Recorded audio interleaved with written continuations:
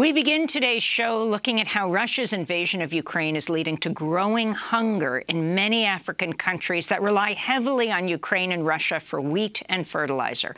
This week, the World Food Programme said nearly 4.5 million tons of grain are blocked in Ukraine's ports.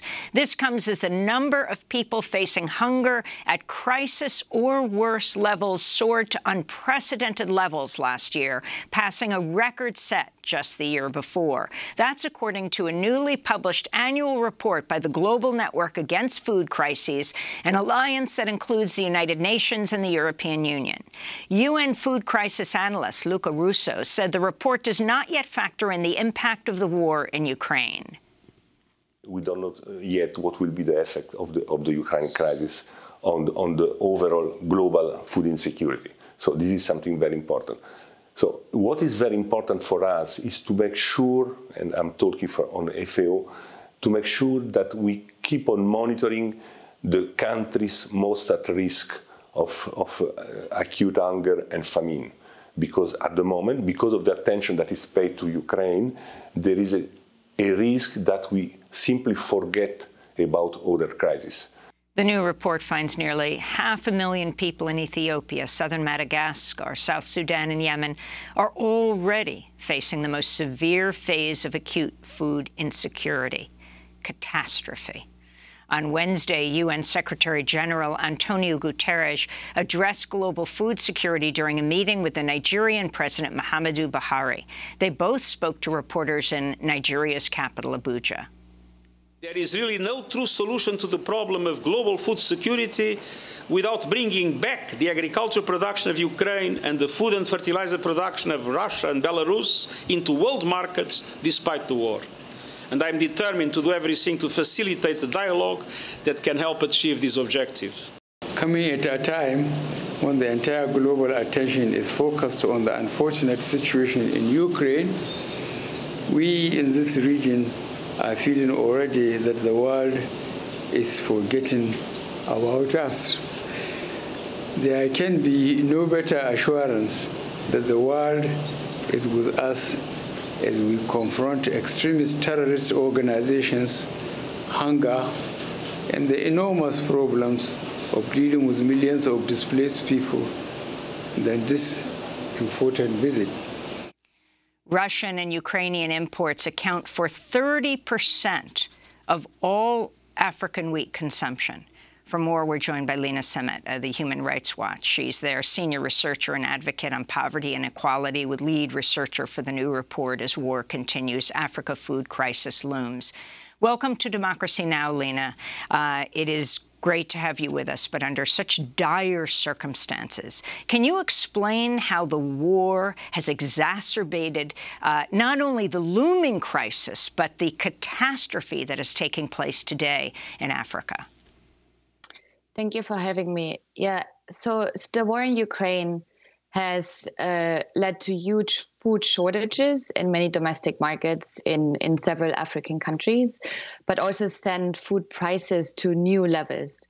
If we look at some of the food price indexes that the United Nations releases, the level in March has been the highest since it has been recorded in the 1990s. And so this has huge implications for domestic markets. In Nigeria, for example, the price of some essential staple foods, including wheat, jam, barley, has increased by more than 30% in this last year and has further heightened since the war began.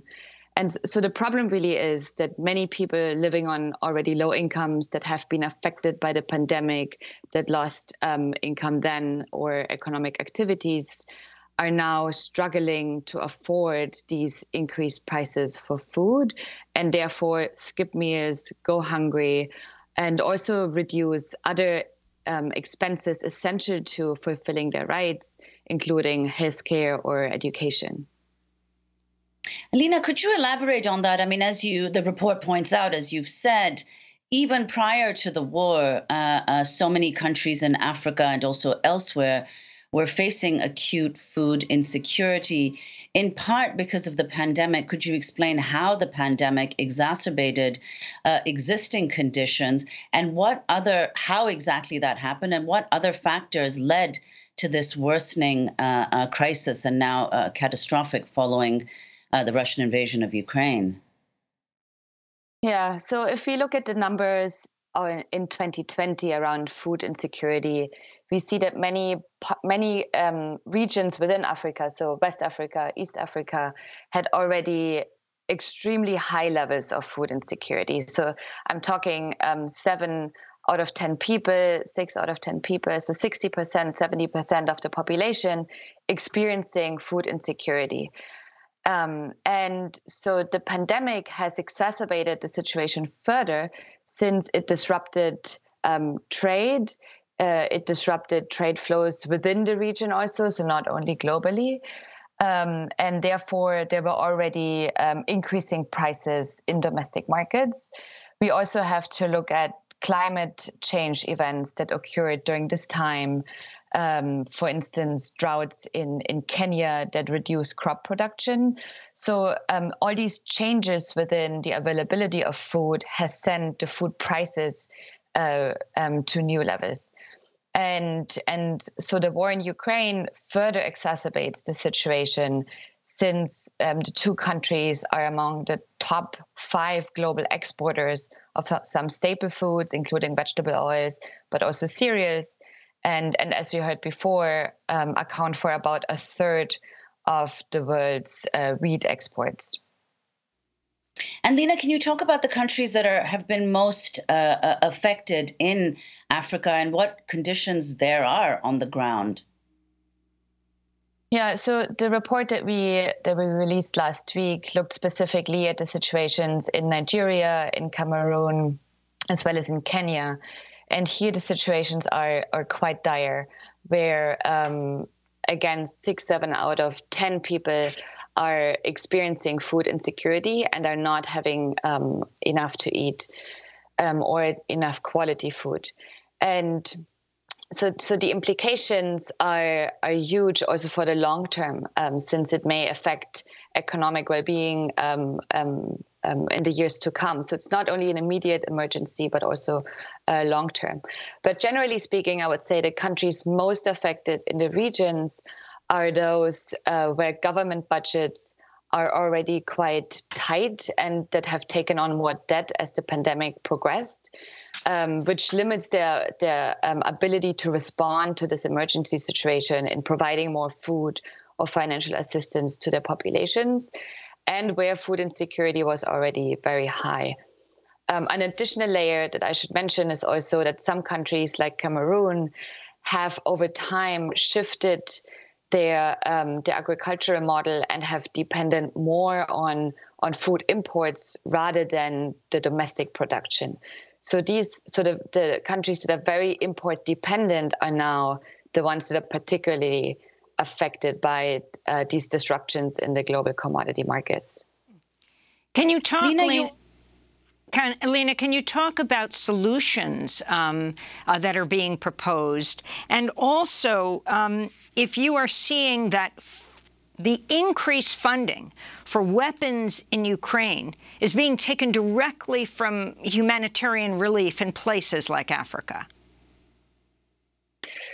So in terms of the solutions, we are calling for more economic, so financial assistance going to countries in need. We also call for more social protection for people on the ground, which means providing them a safety net in situations where food is getting more expensive, which many people can't afford. And this includes, of course, the question around global aid, where is it going, and can we shift in these crisis modes? Here again, I need to point out the danger of the increase in the global food prices that is presented to organizations like the World Food Program, which gathers or used to gather 50% of the wheat it supplies in other countries from Ukraine and Russia.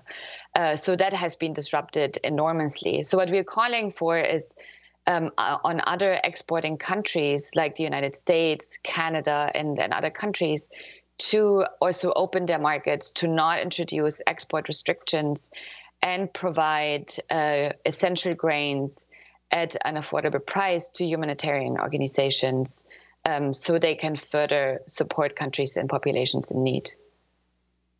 And finally, Lena, the report points to the role of international multilateral financial institutions like the World Bank and the International Monetary Fund. Could you explain the role they might play in exacerbating the crisis and what you think they ought to do instead, what they can do to alleviate it?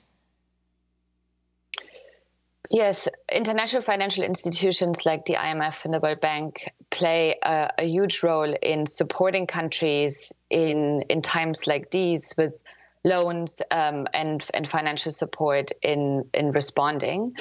However, there is a huge concern that many of these packages come with strings attached, calling for austerity measures in the near or more distant future. So this could lead to cuts in social spending, in education, and healthcare. These are practices that we've seen in the past, conducted by such organizations, and we're calling on them to look for alternative ways to recuperate some of these debt levels. And that could be done by more progressive taxation measures, corporate taxes, addressing tax avoidance and tax evasion.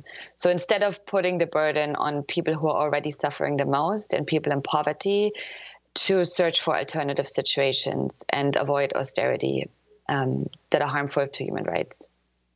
Lena Simet, we want to thank you for joining us, Human Rights Watch's senior researcher and advocate on poverty and inequality.